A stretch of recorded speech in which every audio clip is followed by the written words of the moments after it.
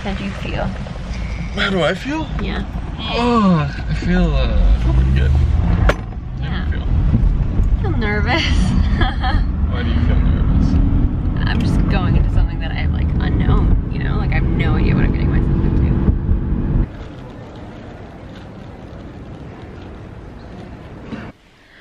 I just got to the agency. It's like 7:30. I definitely haven't slept in like over a day, so I'm gonna be crazy. What happened was I flew into Narita Airport and then I took the bus from Narita Airport to Tokyo Station, and then my manager picked me up there. My first impressions of Tokyo are one, it's so big. It's so big. It's like you look in every direction and there's just so many like crazy big high rises, like as far as the eye can see. It's unbelievable. It was like 7 o'clock or 6 o'clock when I was coming in, and there were still like so many people in suits like working in their offices. Like I could see into the office buildings and there's so many people still working, which is crazy. Like, yeah, you just don't see that in Canada.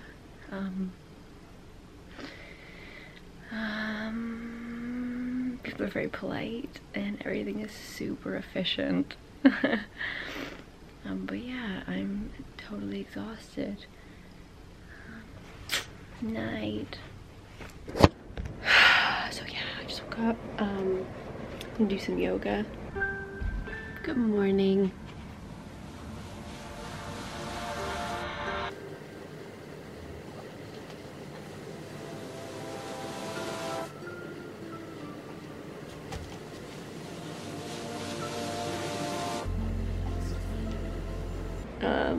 I have to be down at the agency at 10:30, so like not for a while. They're gonna take they're gonna take my measurements, and then I guess I'm gonna start my day. I don't know anything right now. I don't know like what's going on. I don't know like where food is at. I packed. I'll show you guys. And because I'm addicted, I packed this much of my favorite chocolate. So I went downstairs and like we put all my new pictures in like the Japanese book or whatever, and then I got 2 hours to myself to go. The light here is, what's up? Go exploring, and I hadn't eaten since the flight, so I'm pretty hungry. Whoops. Okay, so I got my phone. This thing has a picture of like ginger on it. I have no idea what this is. It looks like a roll with mango in it and something else. I don't know. And then what was crazy to me, so I saw this at the very bottom and I was like, ooh, yummy, green tea. And I thought it was gonna be like iced, and I reached for the bottom and it was like warmed. So like they have like, not aisles, but like, you know how like you would open a thing and it would be like cold and you get your Gatorade or whatever. Like they have things for green tea and it's warm still in 7-Eleven. So freaking cool. So yeah, it's my lunch. Breakfast, I guess. I don't know. What day is it? Who knows? Oh my god, it comes with seaweed. Oh, look at that. I feel no shame in admitting I learned to do this from anime as a child.